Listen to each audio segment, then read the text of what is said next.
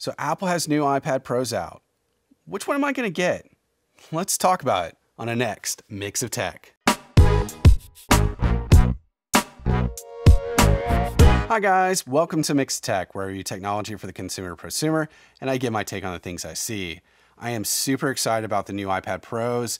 This is a significant upgrade from the previous generation. So this is going to come with the M1 chip. I was not expecting this. I was expecting an A14X.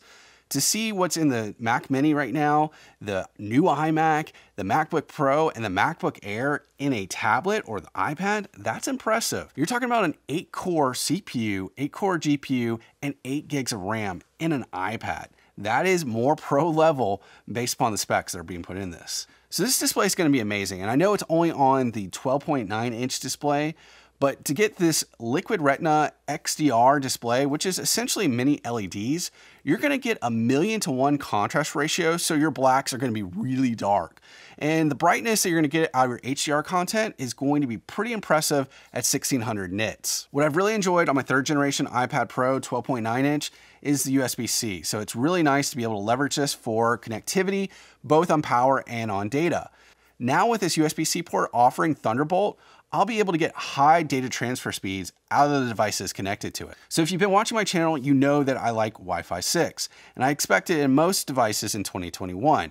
That's what the new iPad Pro is going to have. It's going to have 802.11ax or Wi-Fi 6, so it's going to offer good speed across my network on Eero Pro 6 and probably better battery usage because it's not always going to be trying to connect to my network because of the protocol. So the camera's going to be upgraded. The 12-megapixel camera is going to be nice, but what's going to be really cool is what they're calling center stage, and it's going to have a wide-angle lens that'll be able to follow you. This is similar to what you'll see on the Echo Show 10. If you're interested in seeing my video on that, check it out right there. So with all that being said, which iPad am I going to get?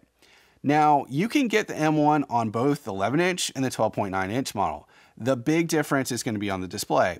And for me, that is a selling point on this iPad.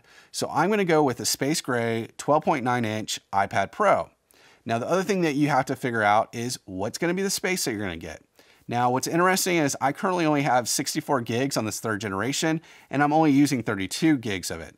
So theoretically, you would think, all right, 128 is fine. I could go with that. I'm expecting Apple is working on, since they're providing some pro-level hardware, they're working on pro-level software capabilities or some sort of convergence between macOS and iPadOS. Not only will this be a great option for me to use the iPadOS, I actually will hopefully be able to use pro-level software on it in the future. So with being able to use the pro-level software, I think if I'm going to be using it, I'm going to need some extra space. For $100 more, I can double the space, which I think is a fair value to get 256 gigs of storage on this iPad Pro.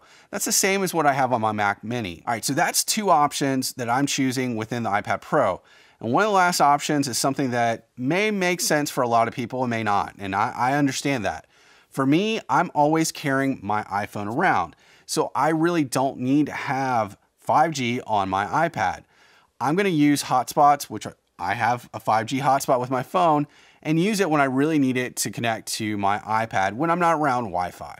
So for me, I'm not going to purchase the 5G version or the cellular version. That is pretty cool. That's going to be offered, and it's an upgrade from the LTE. 5G is going to be great with high speed and being able to offer low latency so that you can do some really practical things from a distance. But today, I am just seeing 5G really as a kind of plus to LTE. So I'd rather use my phone than upgrade this for quite a bit of money in my plan. It's going to save me money overall just to use my hotspot. So overall, I'm going to be getting the 12.9-inch space gray model at 256 gigs without 5G. It's going to be $11.99, and I'm really excited to get it.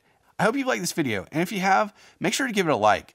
And if you haven't done so already, make sure to subscribe to this channel for more great content like this. Thanks for joining A Mix of Tech.